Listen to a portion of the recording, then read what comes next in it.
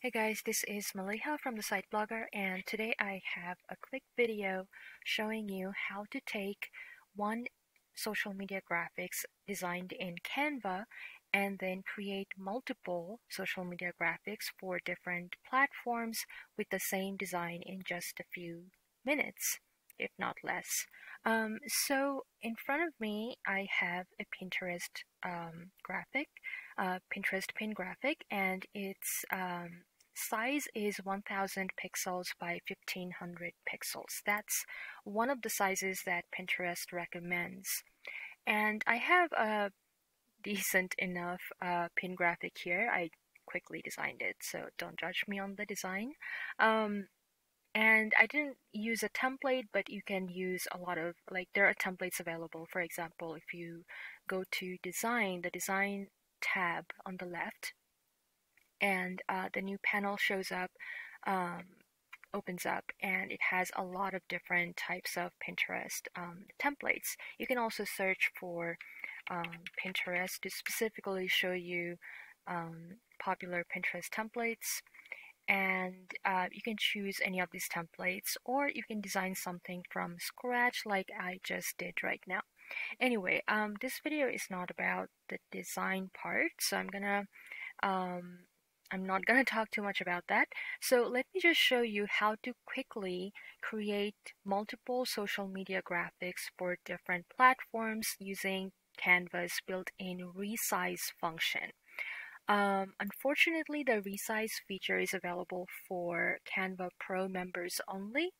So if you are on a Canva free platform, I will link to my affiliate link for Canva. It's a little different. It gives you 45 days of free Canva Pro trial. So if you don't want to, commit to Canva Pro quite yet, you just want to test out the features, then go ahead and click that affiliate link below, and it should give you 45 days of Canva Pro trial for completely free, and it will unlock for you all the different Canva Pro features, including the resize function that I'm about to show you. So this is, like I said, a Pinterest graphic. Now this is 1000 pixels by 1500 pixel graphic. Now if you want to change or not change, if you want to create additional graphics with the same design for, let's say, a Pinterest, a longer pin, like Pinterest has a longer version, or if you want to create Instagram Reel, for example, or if you want to create Instagram Story, maybe a Facebook post, or maybe an Instagram regular post. How do you go about doing that without having to create the same design from scratch every single time? Especially, it wastes a lot of time if you have to do it from scratch every time for, different social media platforms. So here's the resize option that's unlocked for all Canva Pro members on the top left side corner next to home and file. If you follow my mouse, the yellow blob right here, it says resize. So when you click it, it shows you the size that I have right now, which is the 1000 pixels by 1500 pixel. And then it shows you some recent sizes that you have worked with. These are the sizes that I have worked with in recent days. And then if you keep scrolling down, it gives you all the different sizes that Canva already has. Now, if you have a specific size in mind, like if you want to create something that doesn't conform to one of the doc types that Canva has available, then you can go ahead and do a custom size. So, for example, you can do like 2000 pixels by I don't know, 4500 pixels or something. You can do that here. But for this video, let's just go ahead and instead of using a custom size, we're going to use some of the available sizes that Canva has for us. So I'm just going to uncheck it.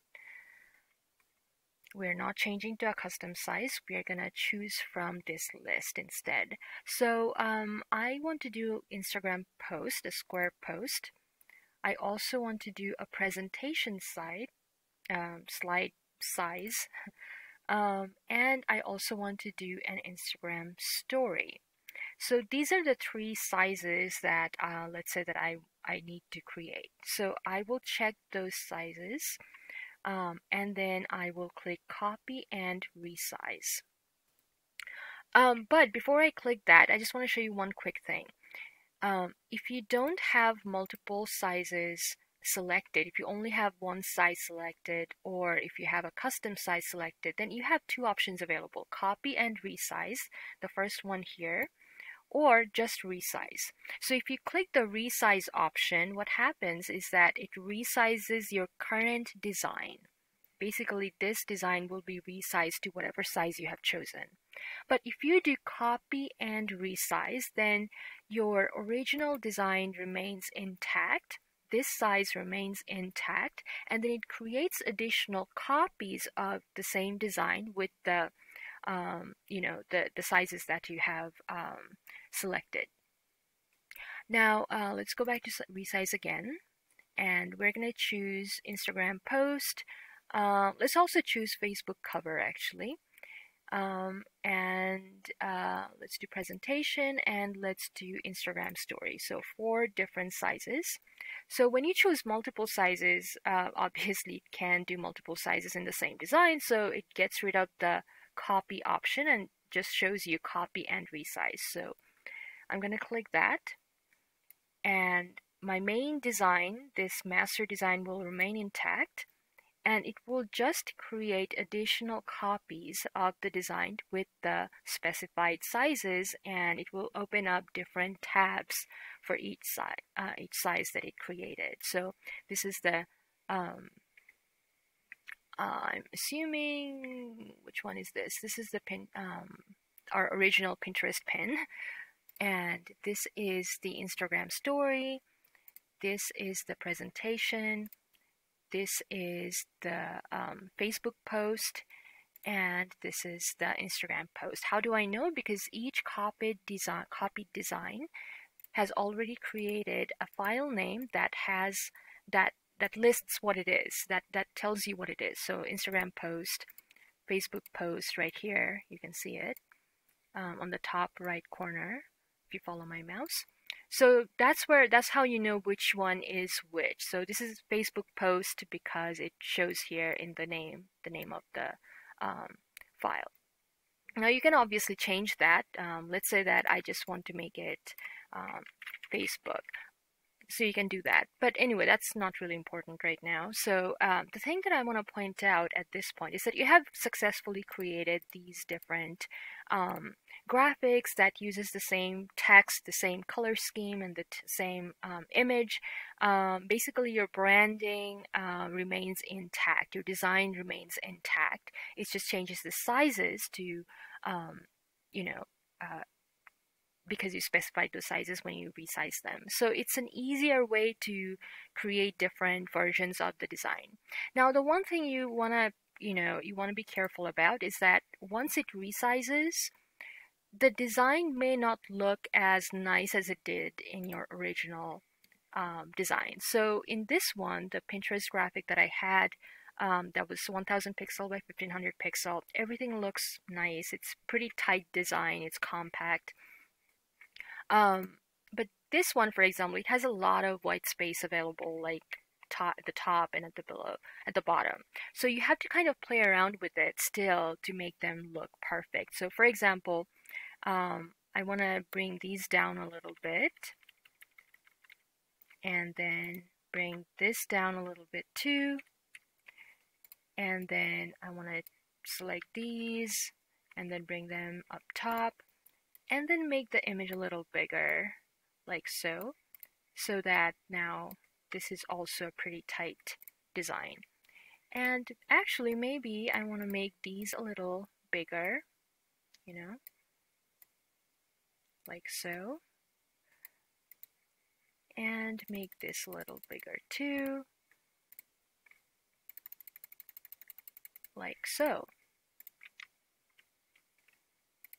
All right. So this is now looking much better, I think, than what we had before.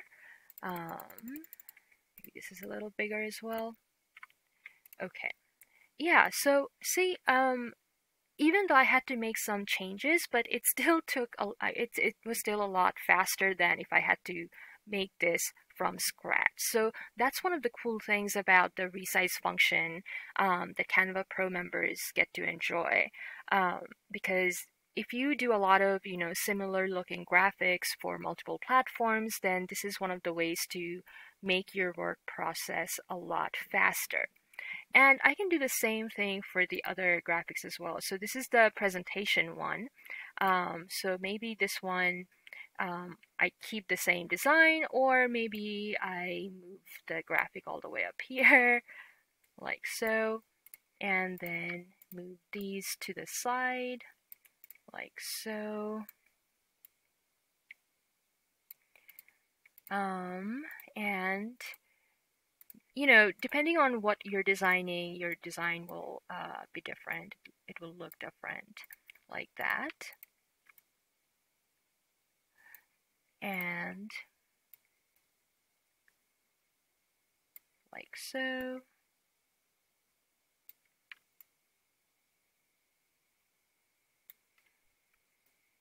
And maybe make this a little bigger as well. Left align it like that, and move it up top like so.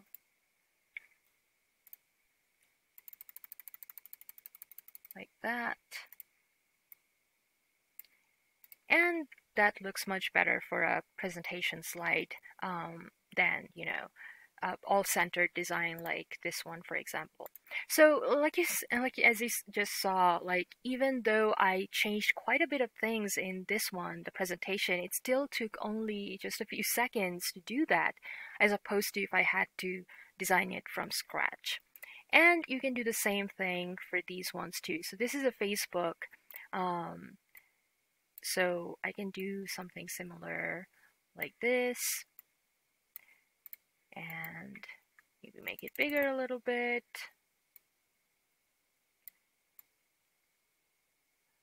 Like so.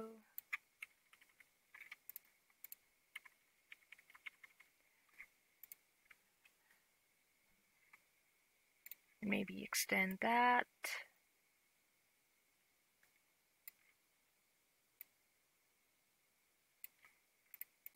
And then the last one is an Instagram. And for that one, maybe I get rid of this and maybe, I don't know, what should I do with the Instagram? Maybe get rid of this too. And let's see.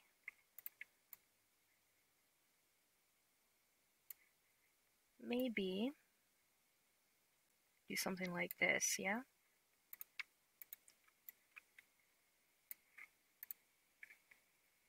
And make them smaller. And get rid of this.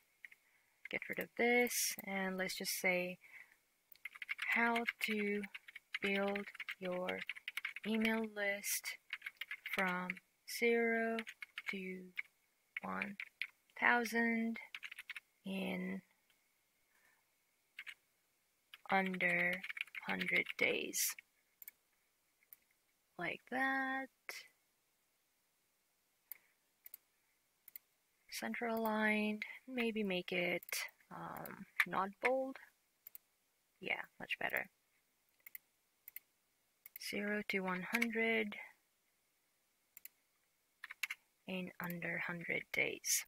Okay, how to build your email list from 0 to 1,000 in under 100 days. And this is the Instagram design. So as you can see, I just created 4 different things in just a couple of minutes with the same design. And all I had to do was use the resize function like this and choose the sizes that I want, and then click copy and resize, and boom, you have 4 different graphics in under a few minutes.